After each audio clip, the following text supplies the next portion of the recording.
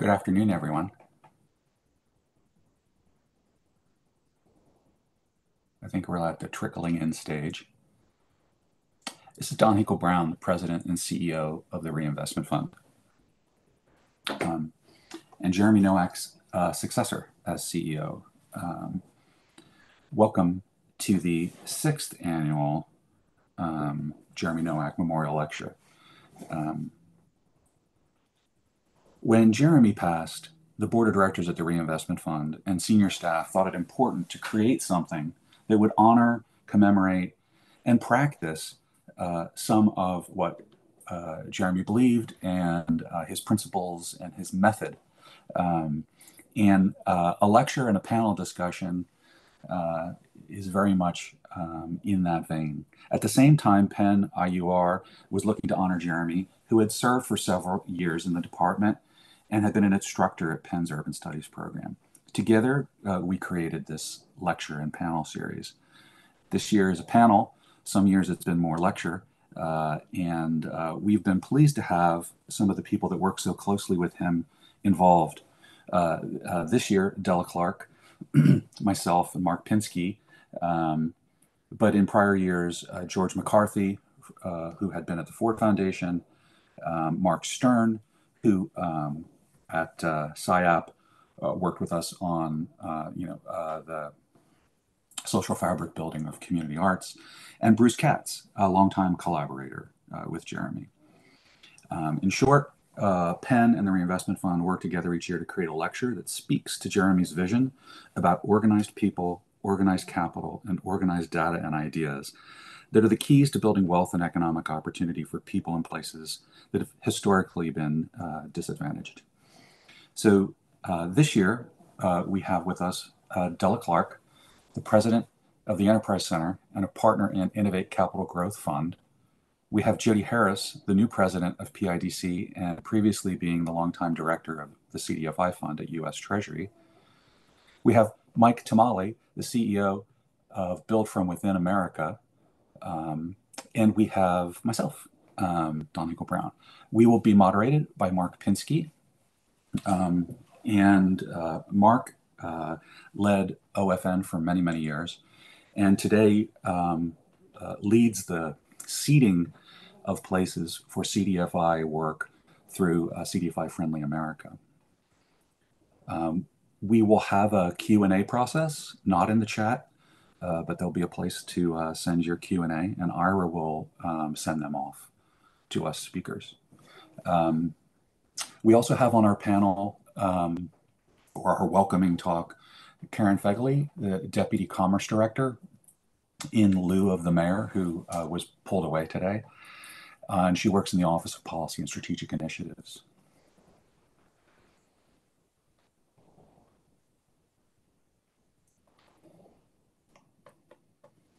Was that my cue, Don? I think that is. Sorry. Okay. Great. Hi, everyone. So happy to be here today.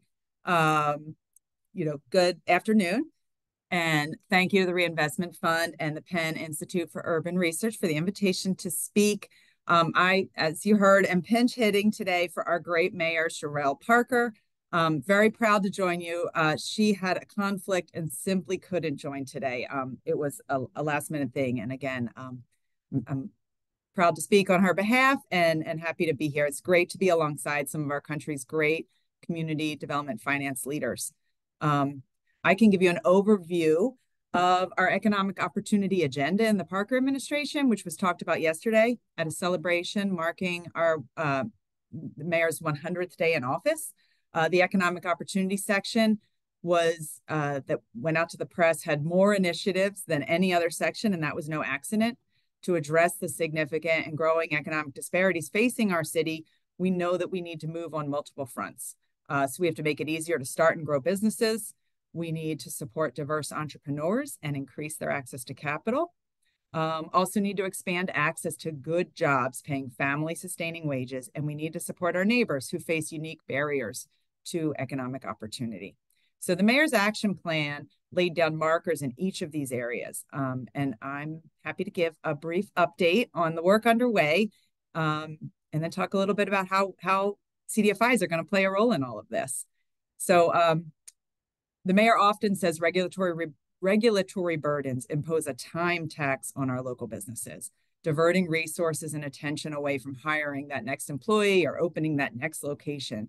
And so based on feedback from our local business community, we know everything we can do to reduce the cost and complexity businesses face when navigating local government can help spur additional economic growth. And that's why I'm thrilled that the mayor included a PHL Open for Business initiative in her action plan.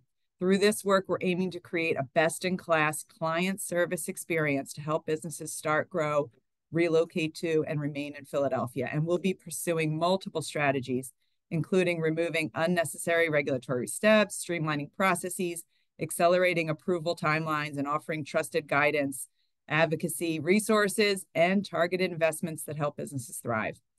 Our work's going to be grounded in the experience of our clients, local entrepreneurs and businesses, and informed by the insights of our frontline colleagues in the city, as well as all of our partners, our business support organizations that we work with.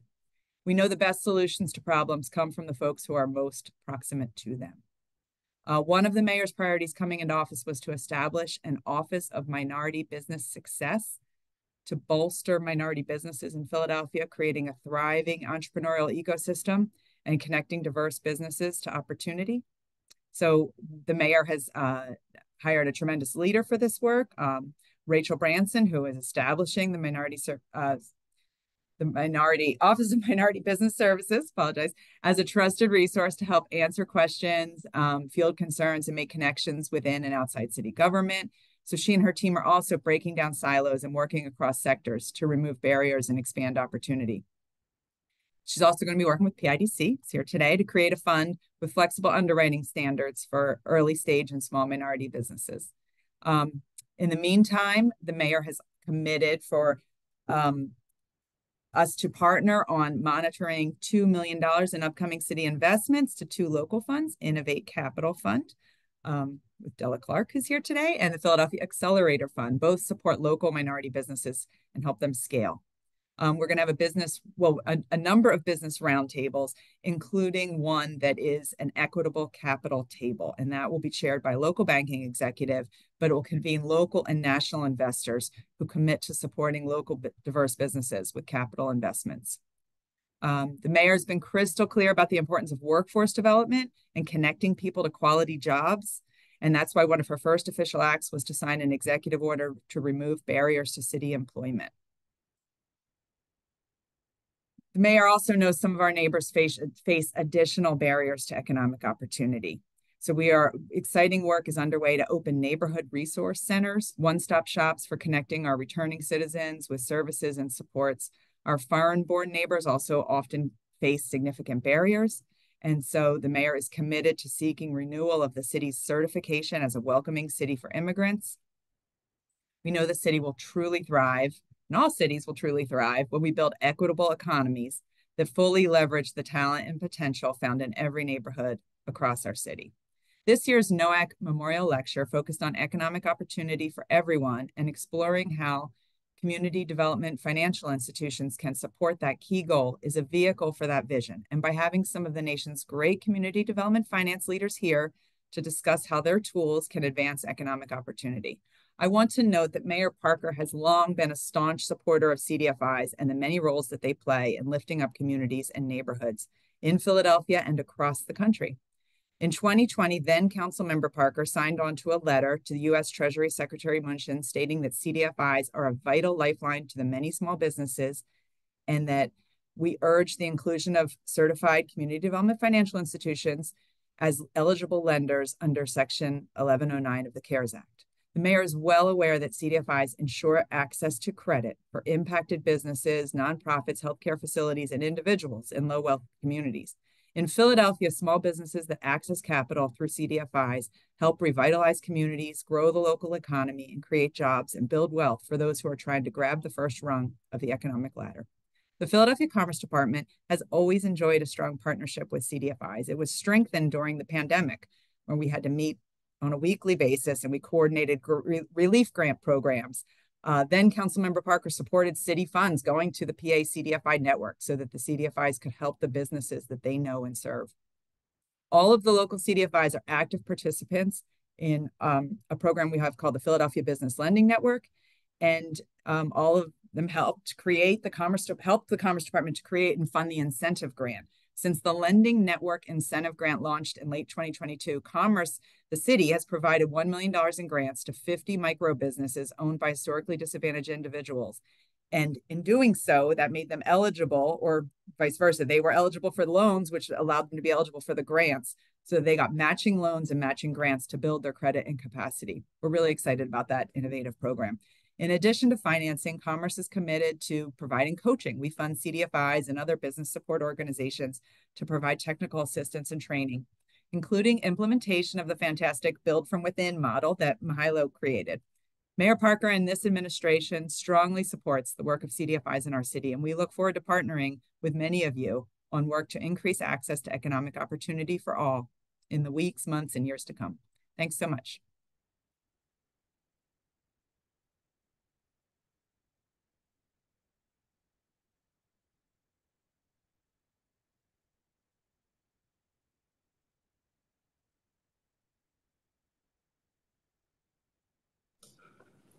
Thank you, Karen.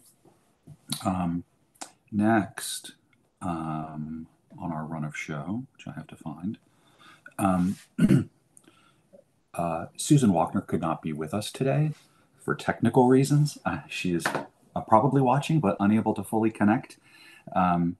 So we would ask Karen to answer the question we had for the mayor, which was, well, your speech kind of did that, but we're here to discuss how the city's vision and the mayor's vision for economic opportunity for everyone can connect with the work of CDFIs. So we're going to introduce now Mark Pinsky, who will moderate us as a group to have that as the overall arching question, and he has some specific questions for us. Thank you, Don. Thank you, Karen. I'm grateful to be part today of the Jeremy Nowak Lecture series. And first off, I want to take a moment to recognize Jessica Nowak, who's here with us today to honor her father and her family. It means a lot to us that you're here with us, Jess. Thank you for being here. And thank you, Karen, for your inspiring comments on behalf of our mayor. You and, as you noted, you and the mayor have worked with CDFIs for a long time. I want to take just a minute on behalf of the others who are in the audience with us to say a few things to just sort of frame out CDFIs so that we know what we're talking about here. And so very briefly, CDFIs are private, public purpose financial institutions that work with a business model that is profitable or aims to be profitable, but is not profit maximizing so that it can turn some of its revenue back into support for its borrowers and its customers. There are in the United States today about 1,500 CDFIs in 50 states. They provide financing for small businesses, for affordable housing of all types, for commercial real estate, for nonprofits, facilities and operations, and for consumers from everything from used car loans to mortgages. They work in urban, rural, and native communities across the United States. And according to a recent report from the Federal Reserve Bank of New York, they manage today about $450 billion, which is a long way from when Jeremy started the Reinvestment Fund. And just for a few things to sort of localize this a little bit, our data is that CDFIs have invested and loaned more than $1 billion, well over $1 billion, from about a dozen CDFIs in Philadelphia over the last 40 or so years. Notably, 74% of that financing has gone to BIPOC borrowers, as we would hope it would be focused. And just to put that in a little context from the state, that's more than half of all CDFI financing that's been done in Pennsylvania in the history of CDFIs. So Philadelphia is well served by its CDFIs, but still there's obviously so much more to do. And so, Karen, I would just start with a question to you on behalf of the mayor. Is what does the mayor see CDFIs doing to advance her vision for the city and all of the things that you outlined? What would you like to see from the CDFIs? We'll have a chance to respond later, but we'll give you a chance now to answer. Okay, great, thanks. Yeah, the mayor is really, I mean, economic opportunity for all is it's the mission that it's the line we are all saying every day, all day to ourselves, and it's a real commitment. And so we know that we have to be holistic in our approach. I mean, the mayor fully recognizes that, but creating opportunities for businesses is something she is very committed to, and also committed to these partnerships. We know it's not something the city can do, right? We need the partnerships of CDFIs. We need, frankly, just because of who you are and where, like, your positioning in the communities, that's necessary. And also in those relationships you have with businesses, as well as the experience and knowledge. The mayor knows that CDFIs are the experts on the services that businesses need, on the building up, the capacity building that's necessary in order to get to capital, right? We know capital isn't always like step number one. Often there's a lot of work and hand holding that goes into all of your efforts before you can actually make that loan. And so there's a commitment to that. The Commerce Department, like I said, we've been funding this sort of work. The mayor is certainly looking at how to continue and expand and leverage it, I think, as much as possible. I think that's one of the key things, right? How do we make sure that our investments are complemented and leveraged for the most impact? Thank you. Yeah, I think there's a lot of discussion to be had there. It's been now 101 days, right? Right. We can at least give you the next 100 days as we work on sort of how we can work together to do more for the city. And I just wondered if there's anything else that's in the longer term plans for what the city might do to involve CDFIs, or should we be bringing those ideas to you?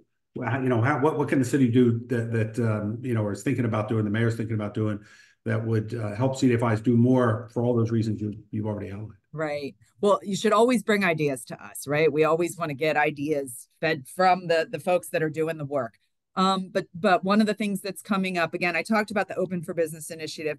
That doesn't directly impact the CDFI's work, except, like I said, I know it does, because I know that everyone struggled in supporting a business going through the system of, the bureaucracy and the red tape that comes with doing business. And so if we can make that part easier, I hope that will make everyone's job easier. But the other project we're working on right now is building an online business resource hub. Many cities have this.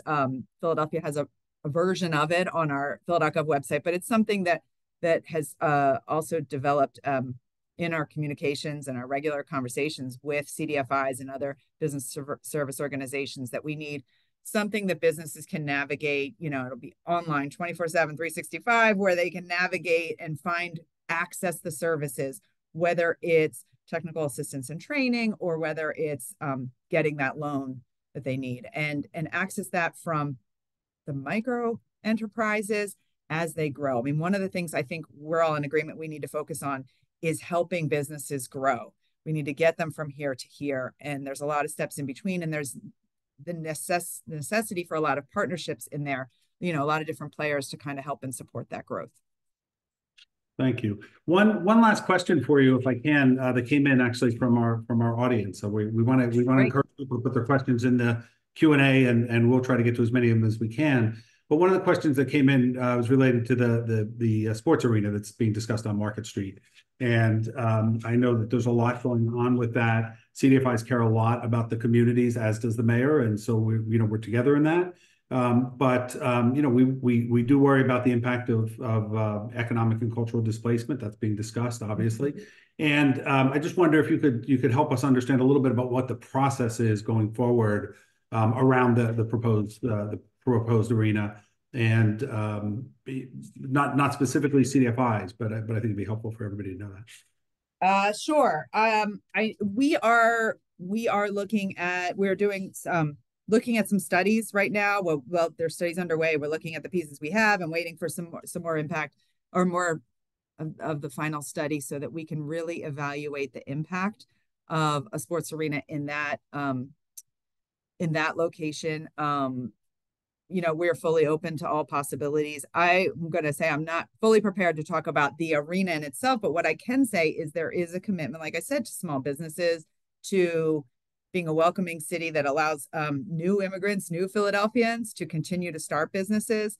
So we are exploring other kinds of incentives, arena or not, but the arena way, just in general.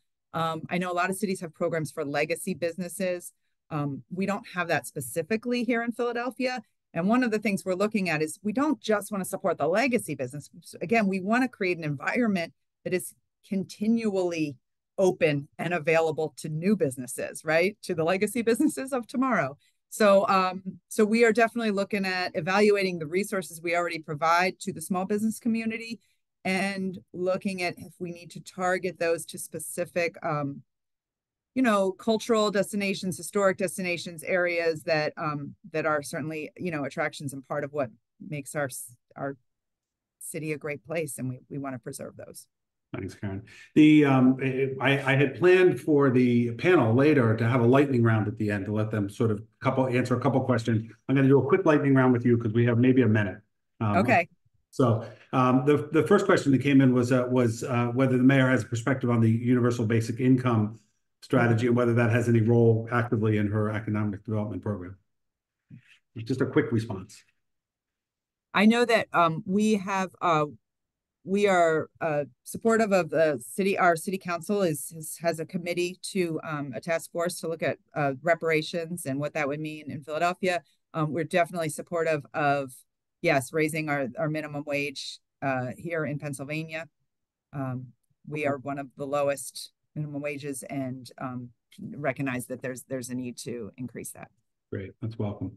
Last lightning round question for you, Karen. The mayor relied and brought together business roundtables during the transition period, and just wonder about the role of them going forward and whether there's a role for CDFIs within that or a role for a CDFI roundtable for that matter. So. Yes, absolutely. As I said, there is going to be a capital access roundtable. The members are still being put together. We have, I have from the Commerce seat, made sure that the mayor's office is aware that we have our convening of the Business Lending Network, which is not just CDFIs, it's also other lenders, and that we also meet regularly. We're lucky to have the PA CDFI network that brings together all of the Pennsylvania CDFIs and obviously all the Philadelphia CDFIs. So we have multiple convenings of that, and I'm positive that some of that is going to intersect with the mayor's roundtables. Great. Thank you for being here. We miss Mayor Parker. We appreciate her trying to be here, and we look forward. I know she really wishes. I know she wishes she could have been here, and I'll make sure to share this. So thanks. All right, we'll be here for the next conversation. So that's good. Thank you, Karen. Don, are you coming back on? Or are we just rolling right into the panel?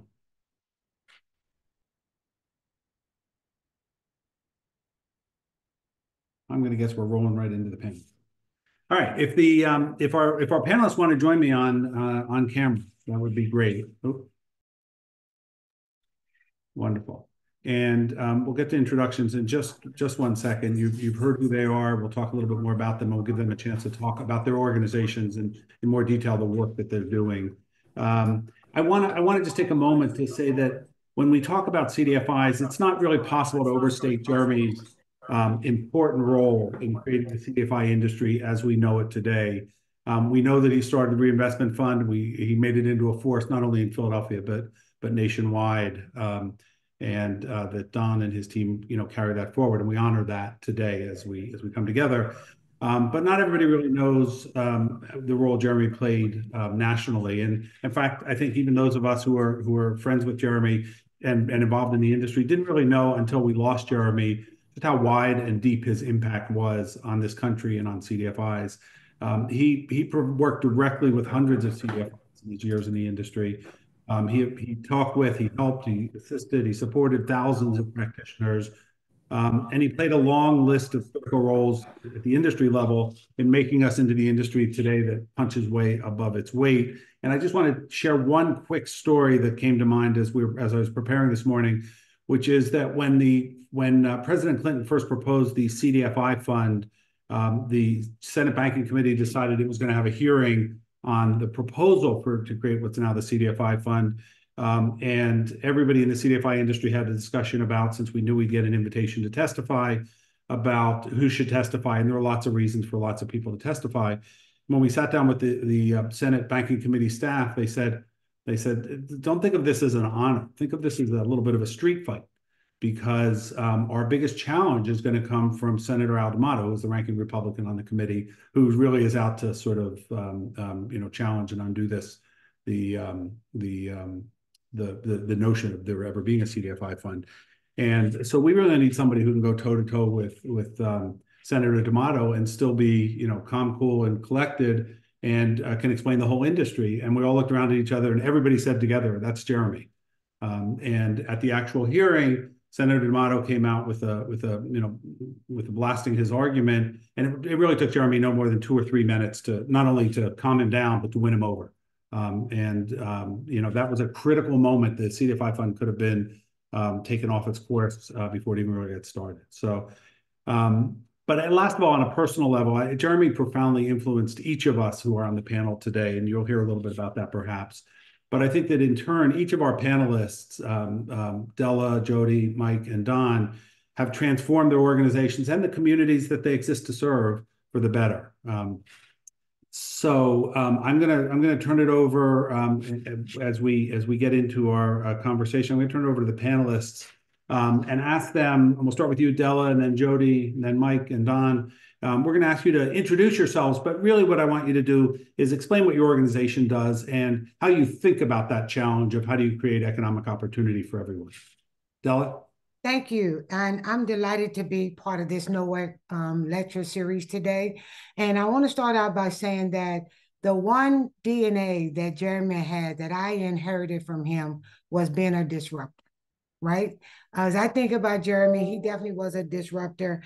And that's what I respected and liked about him the most. The second thing is that he started a venture fund.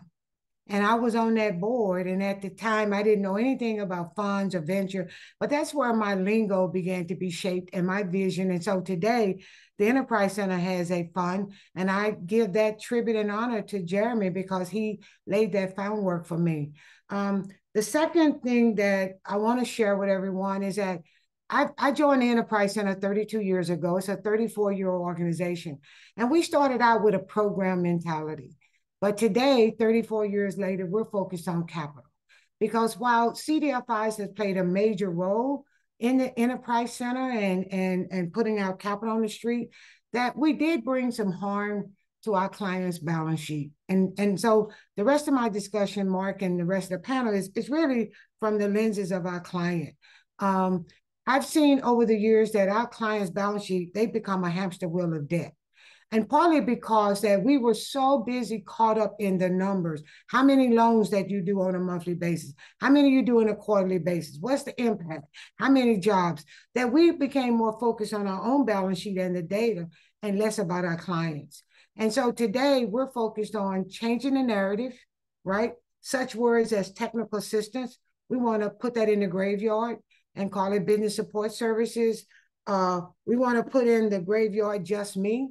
Oftentimes we would ask clients, who's on your management team or who's part of your organization? They would say, just me. We want to change that narrative and help our clients build management team, as an example.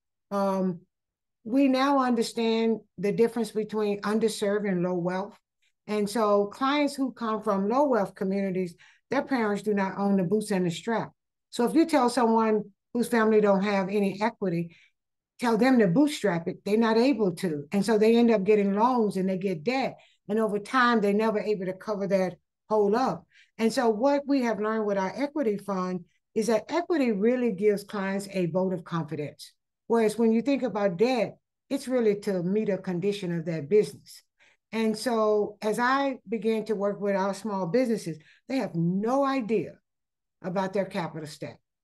They have no idea about their balance sheet and what EBITDA means and retained earning means. And so today we are converting the Enterprise Center into a capital and investment center, and it's working on a new strategic plan that will begin to move us in that direction. So in closing, we're going less on programs that we often internally use the word programs to really becoming a capital investment center and becoming that beacon on the balance sheet so that we can get our clients to focus on that and less about chasing contracts, but more about building business infrastructure. So as I think about the enterprise center CDFI in the future, we really are going to help our clients build a financial strategy, help them with pitch deck, investor decks, and help them understand how you need both debt and equity. Because as a capital landscape, it is not just about debt and it's not just about equity, but how do you put both of them together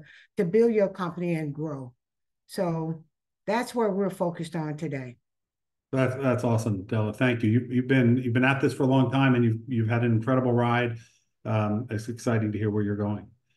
Jody, your screen tells us that you're driving growth to every corner of Philadelphia. Talk to us a little bit more about what PIDC is doing and how you think about economic opportunity for all. Great. Thank you, Mark. And thank you for the invitation to participate on this panel today. I am the new-ish president of PIDC. I came on board in June 2023, and that was after being the CDFI Fund director for a number of years and working within the Department of the Treasury on various CDFI issues in different capacities. And I have to say that being invited to participate on this panel is truly an honor. The panelists I am joined by have been names that I have known and worked with over the years, and they've really laid the groundwork in Philadelphia for CDFI. So again, thank you for the invitation. PIDC is a long-standing public-private partnership with the city. We are an economic development partner, and we drive growth in Philadelphia in three primary ways. One, as that city partner, we're the fiscal agent and conduit partner for a number of programs and actions that the city wants to take to support economic development. So we work hand in hand with the Commerce Department. Karen Fegley is someone that we work closely with, as well as the mayor's administration to shape their economic development agenda. The other way we work in the city is by managing transactions on behalf of the city when it comes to the industrial land bank. We also facilitate large development projects across the city. Some of you may be familiar with the Navy Yard. It's one of the largest developments that PIDC has been managing and is planning development for the past 20 years and for the next 20 years.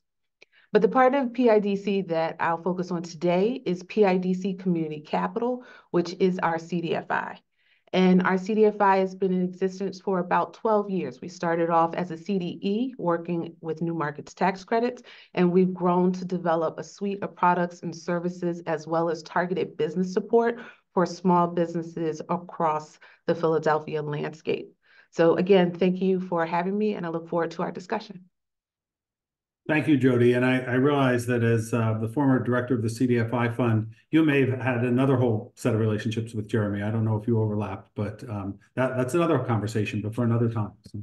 Yeah, great. Thank you. Mike Tamale. Mike is now the director and CEO of Build From Within America, a national effort to take some of the lessons he's learned in his work in St. Paul over many years with the experience and the innovation of others. So Mike, tell us a little bit about Build From Within.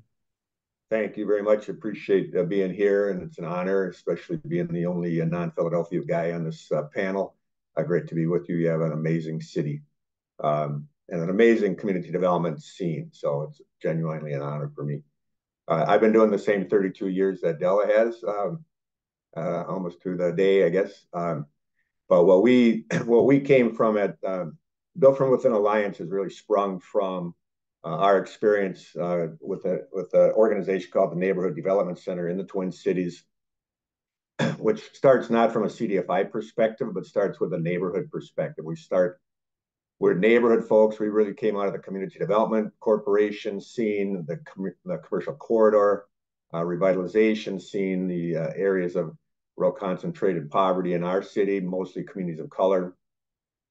And efforts that we had for years to try to revitalize those, I guess by looking outside of our community, trying to bring in businesses into our vacant spaces, et cetera. Well, we figured out 32 years ago was that our neighborhood actually abounded with entrepreneurial talent, but trying to reach those folks, trying to actually respect them enough to want to reach them, took a different approach. And so starting back then, we created whole networks of neighborhood partnerships. It could be neighborhood groups, it could be churches, it could be ethnic groups, women's groups, whatever, that had the trust of the people we're trying to reach. And then started walking along the side of those folks that wanted to start a business, that already had a business underground, they maybe had a business above ground, but needed all kinds of supports and help to get on the first rung of the ladder before they could even launch their business or stabilize it enough to move up to the second or third rung and be eligible for CDFI funding. Neighbor Development Center is a CDFI, but that's just one of the tools in this sort of package where we're trying to respect the actual experience of each of our customers, which are these low-income folks that either are entrepreneurs or want to become entrepreneurs. Over the 32 years, Neighbor Development Center has trained like 7,000 people out in their own communities in small groups to start a business. We've financed over 1,000 of them.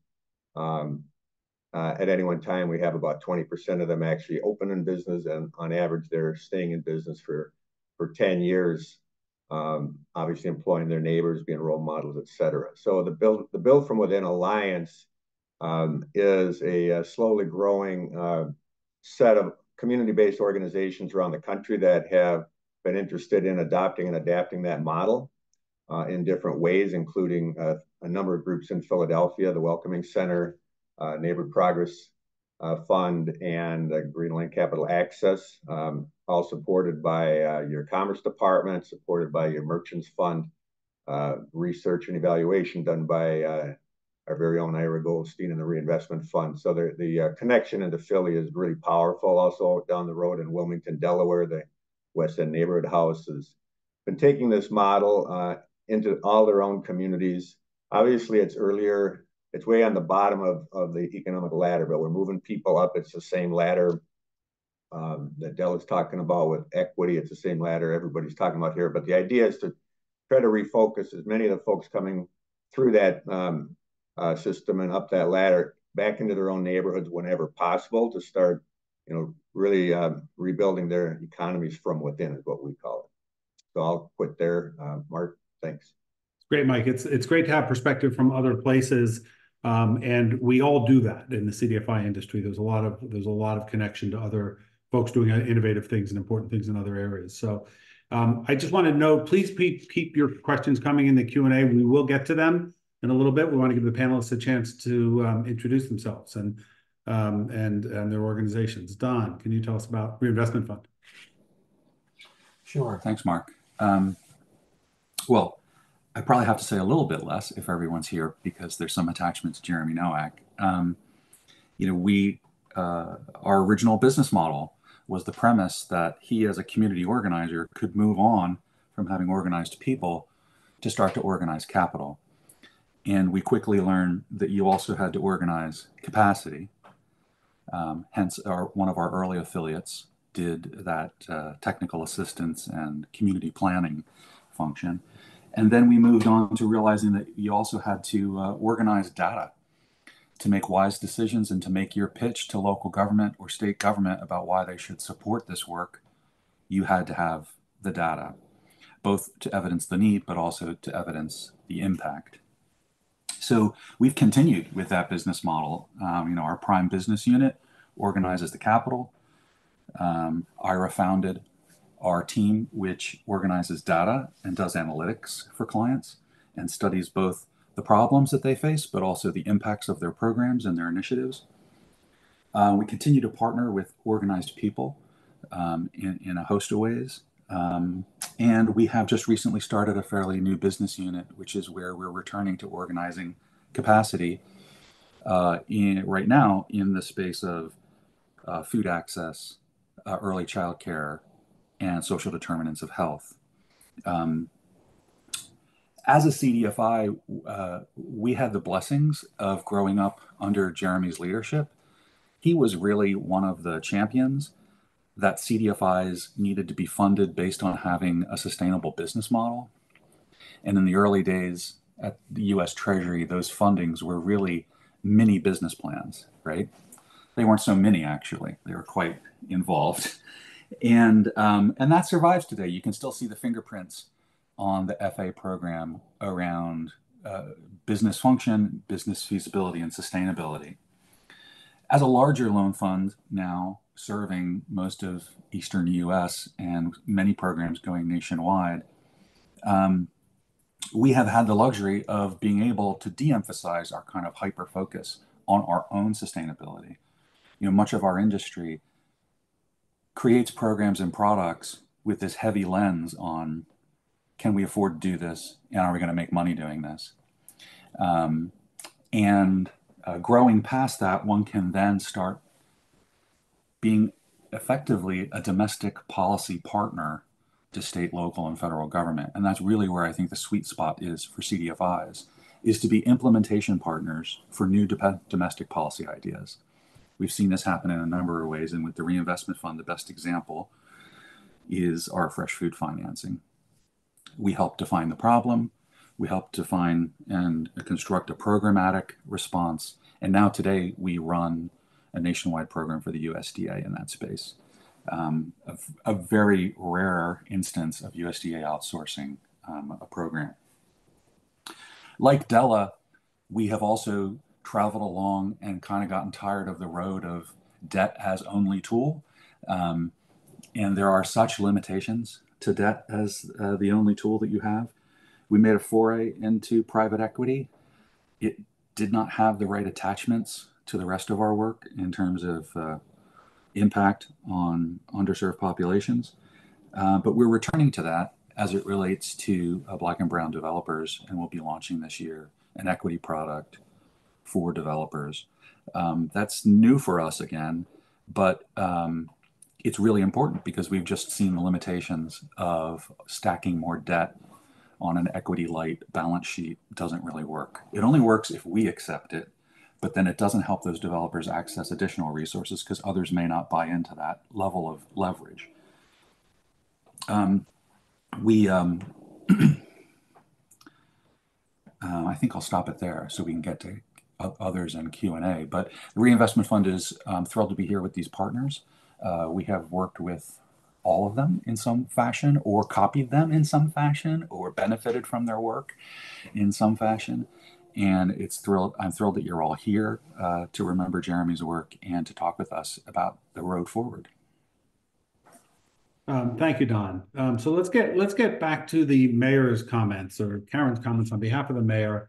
You know, the general question here is, what's your response? But the more specific question is you know, what do you see in that where you think CDFIs need to be involved, or where are priorities for you in what you can do, and how are you going to respond to this or this? So maybe we'll start with Jody, if you're willing. Thanks, Mark. As the city's partner on a lot of initiatives that are targeted to small businesses, I think one of the things that is very important is being able to see CDFIs as Don said, an implementation partner. We have flexibility, we have know-how, we have access to resources that can complement the resources that the city puts forth for these initiatives. I also think one of the things to recognize with CDFIs in terms of working with the mayor's agenda is that flexibility, and there is enough room for all of us on this call, as well as the others that are in the PA CDFI network, to help support that. The need is great enough, and we all have different strengths where we can play a part. And so in thinking about all of the capital that's been mentioned in that kind of debt to equity spectrum, there's a role for all of us in supporting small businesses across the city. And I'm encouraged that the mayor is seeing CDFIs as one of the tools, one of the implementation partners, one of the ways to reach out to the small businesses.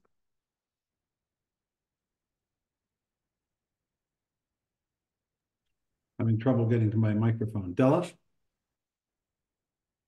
Well, I think we have two of the largest CDFIs in Philadelphia on this panel, which is the Reinvestment Fund, and PIDC. I have to be honest and say there is a capacity gap for many of the CDFIs in Philadelphia. So as we think about supporting the mayor's work, we have to be candid and say many of the smaller CDFIs balance sheet look like the clients they're trying to serve. And so I think we need to change the narrative here and begin to build capacity of our CDFIs so that they can play a more implementation role in terms of the vision of the city. Because right now there is some significant weaknesses in the capacity of the smaller CDFIs. And so I think that needs to be part of the dialogue and conversation is how do we help build their balance sheet? Because right now, cost of capital is high. And so to go and get capital from banks now, you're not going to get it at the same rate that you might have received when the CDFIs first started back under the Clinton administration. So it's doing a paradigm shift with the inflation and everything and how capital flows in this present economy. Thanks, Del. And one of the things we learned as the formation of the African American Alliance for CDFI CEOs was not a surprise, but it got documented, was that that CDFIs that are led by people of color have a more difficult time getting access to capital than CDFIs that are led by others. Correct. That's a compounding factor, right? And so, and as the industry grows and there's a lot of resources coming in, making sure that it's really distributed in a way that's going to produce the results that we want as an industry, are always a challenge. It's something we need to pay attention to. We do have some questions coming in. Let's wrap up this one. We'll go to the audience, but Don, we'll have you go in response to the mayor.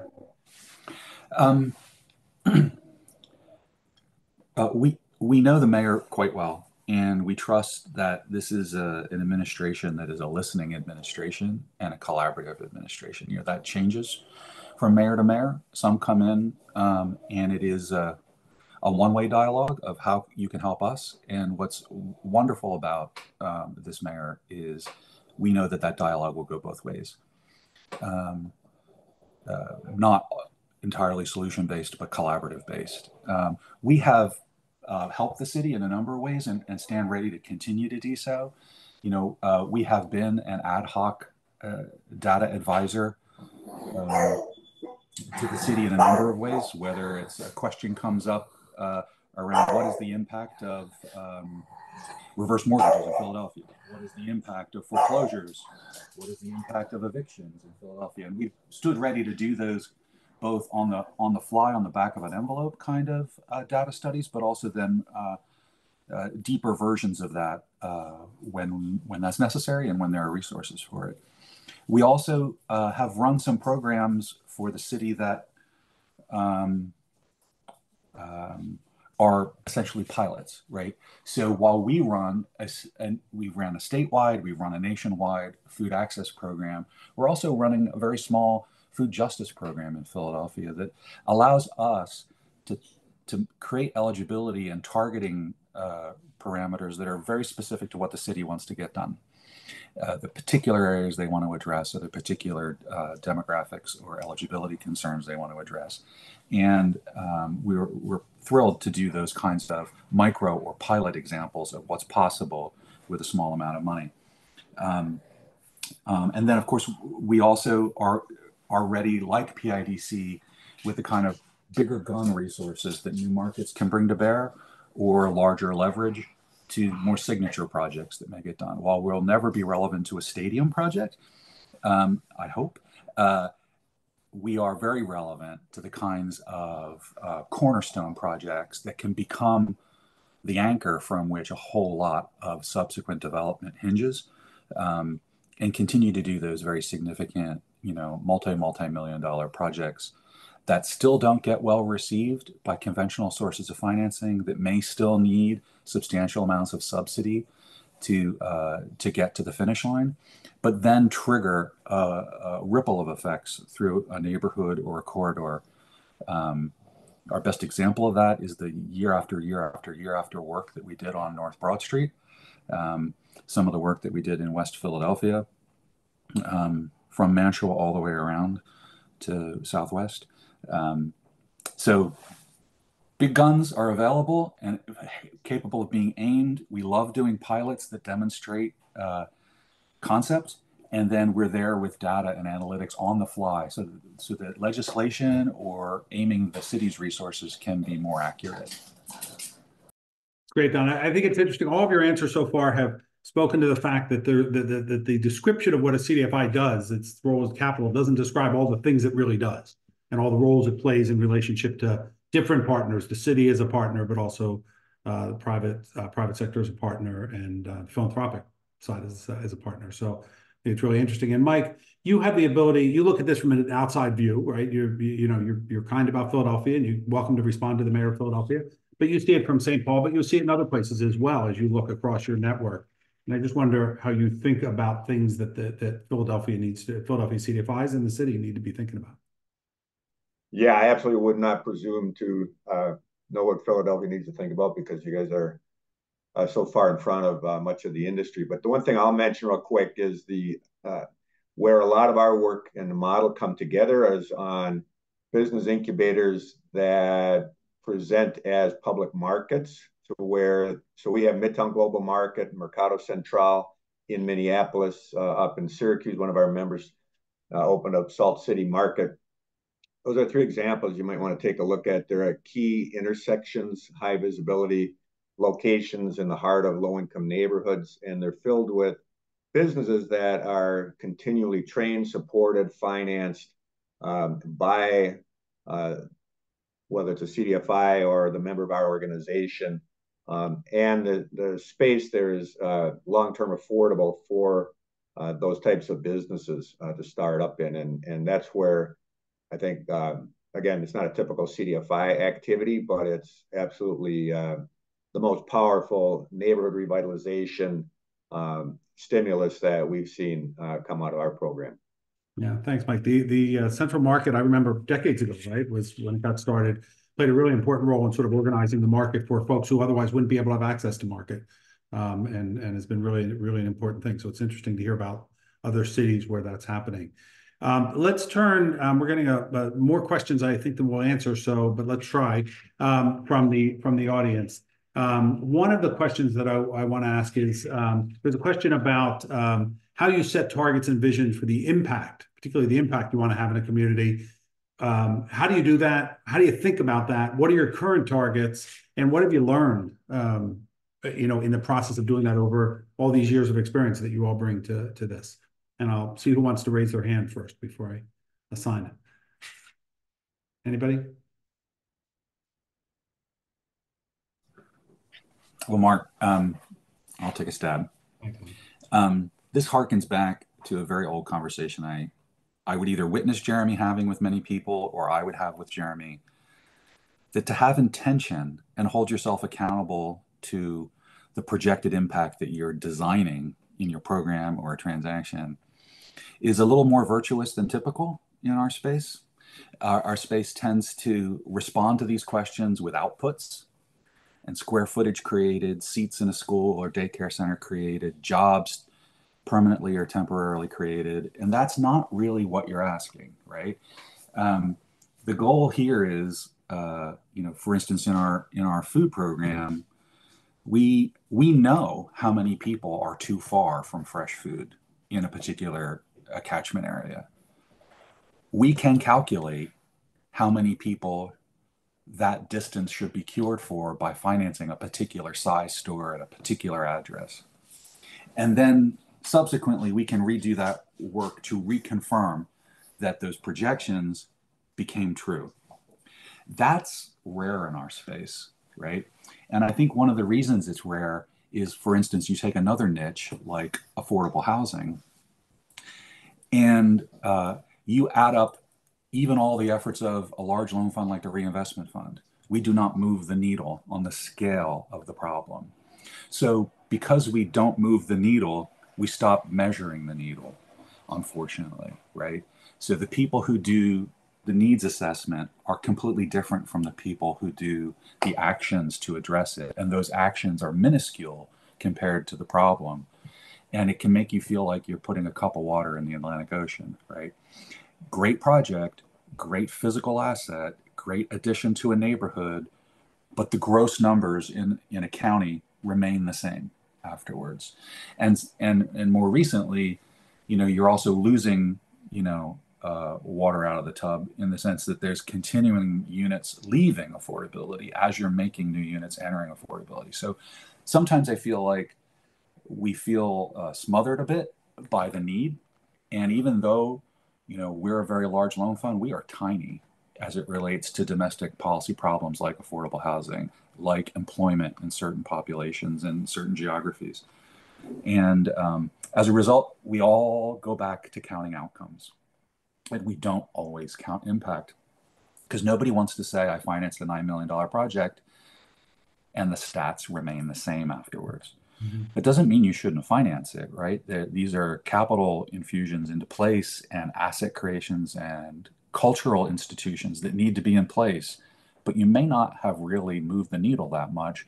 What you're doing, though, is you're planting a flag and you're inspiring people to what's possible. If only we could do a tremendous amount more. Don, I just want to pick up on something you said about the fresh foods work that you did, which was pioneering and has led the nation into embracing that. It was sort of, I mean, to your point, it was sort of practice led, right? You knew there was a problem, you went out and did it, then you began to be able to collect data around it, and you began to be able to sort of scale it and scope it a little bit, right? So you could respond to it, but it's a discrete thing in a sense relative to affordable housing, which is a much bigger, multivariate, complex thing.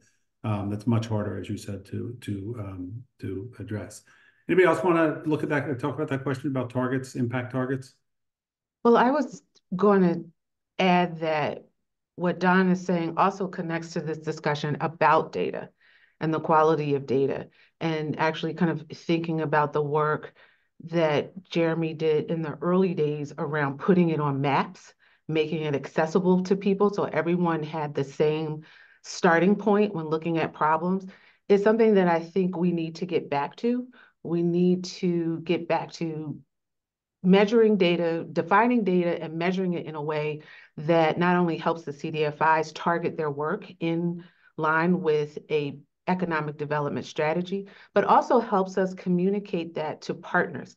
I think when CDFIs communicate what they do in terms of impact, we know what it means, but the bankers, the funders, the impact investors, the family offices, all of these groups that want to do impact, sometimes we're talking past each other. Mm-hmm. So I think in terms of looking at what we're collecting, is what we're collecting meaningful? Is it meaningful enough to move the needle, or at least meaningful enough to get others on board to help us move the needle? Is a bigger conversation about the role of data in CDFIs and in the industry and how we use that to leverage our resources with other outside partners. It's almost a cost benefit sort of thing you have to decide each time you want to think about that question, I think. That's what you're... Mm-hmm. So let me, Mike, there's a question I think you might be able to be helpful with here. We hear a lot about new American or immigrant entrepreneurs, and we hear about informal, unregulated lending circles and that model of things. And I just wonder if you have any perspective on that and whether that's something that we want to encourage or that Philadelphia should be embracing or advancing. So, in San Francisco, there's been an effort to create a structure around informal lending, an infrastructure and an ecosystem. Yeah, I mean, to me, it starts again with connecting with these folks and getting trust going with them. And if they're in those informal financing networks as a starting point, how do you get them up to the next rung of the ladder, which is maybe with your CDFIs or maybe with a training class or whatever.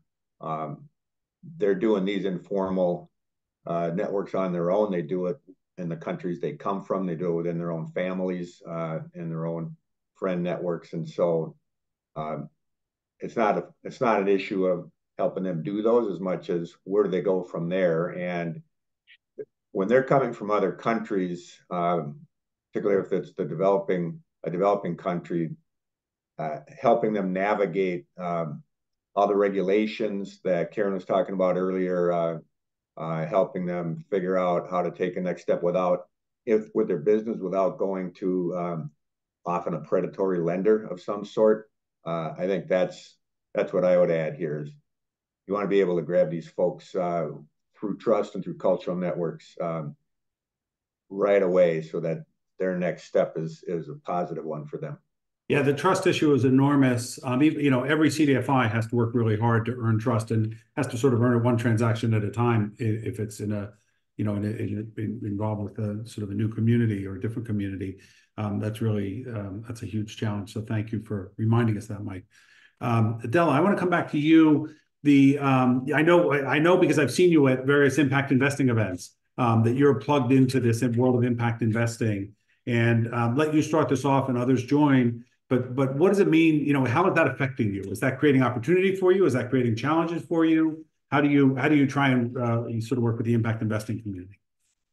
I think it has really changed our perspective on how we work with low wealth founders and CEOs, right? Who come to the table with high aspiration, but low in assets and low in resources to achieve that aspiration. And in the past, we did have it from a debt lens perspective, right? Looking at that balance sheet, looking at their ability to pay.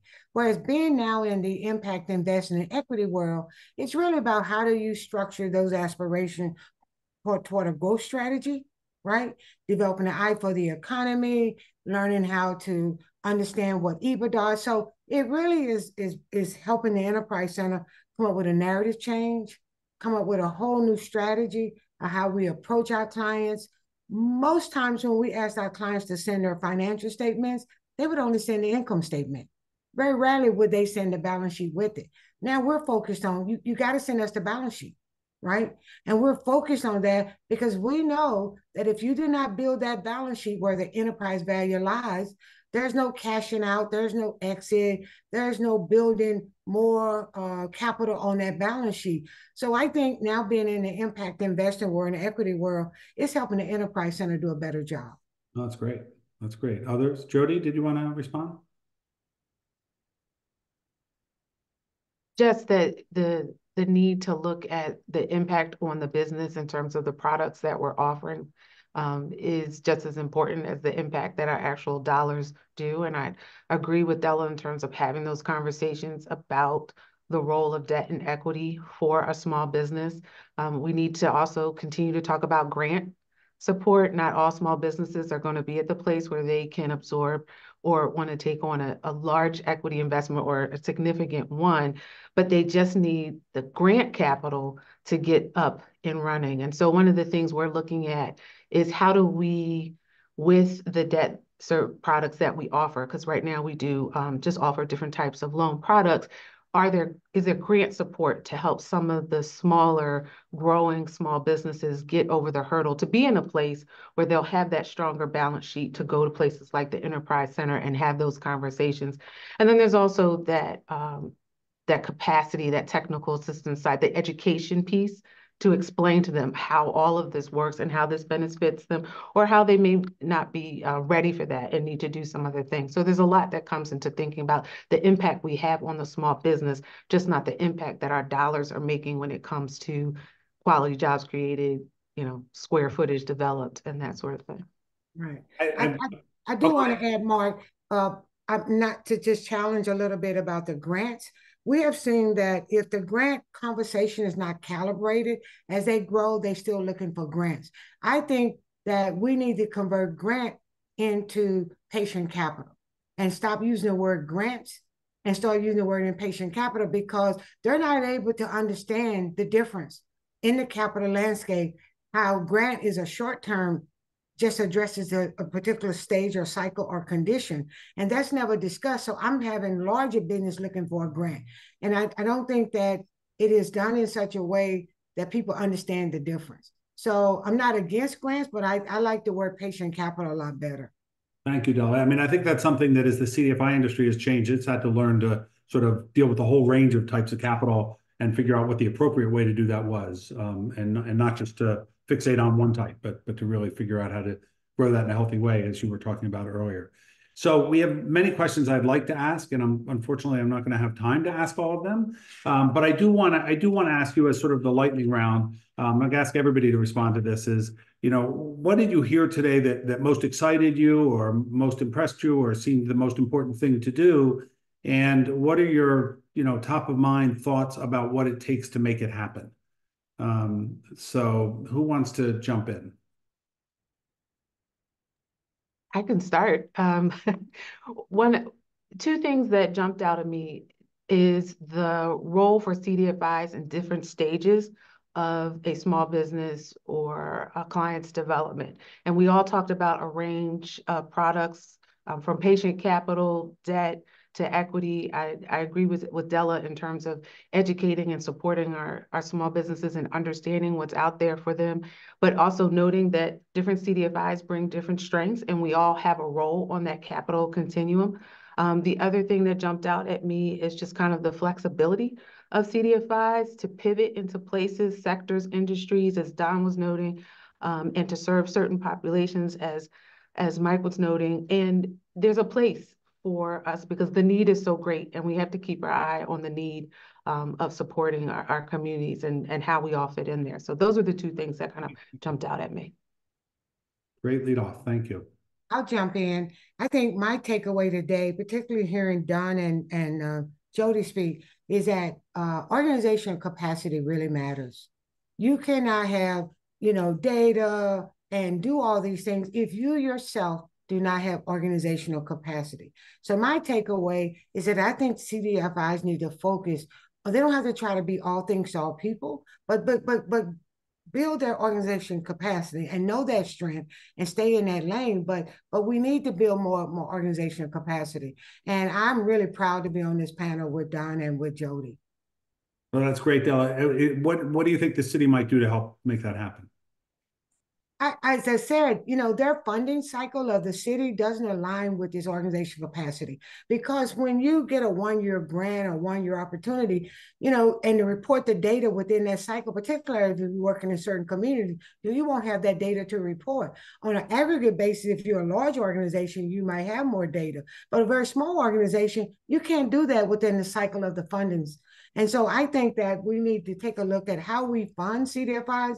We really force us to compete rather than collaborate because it's a small amount of money. I just think the city really needs to change the whole CDFI funding model. Thank you. Mike, Don, takeaways?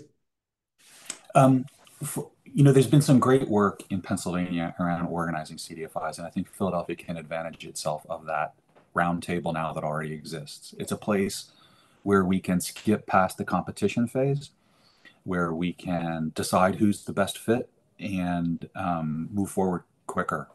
So I think that's really important. Back to the commentary about grants are sometimes the solution to capitalizing a small enterprise. The new certification for CDFIs cuts directly against that.